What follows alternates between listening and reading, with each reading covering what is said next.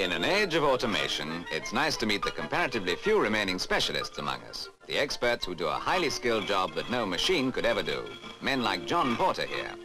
John's skill lies in his handsome nose. In fact, he and this small team of experts rejoice in the proud title of smellers.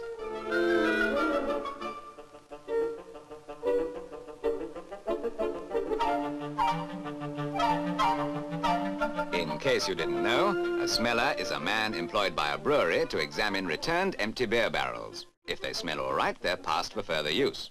But if they're what's commonly known as stinkers, they're sent to the cooper's shop, opened and scraped clean.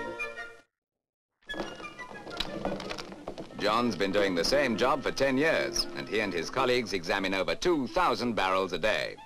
The two-pronged fork, by the way, is used to remove any shires, or bits of bung to you.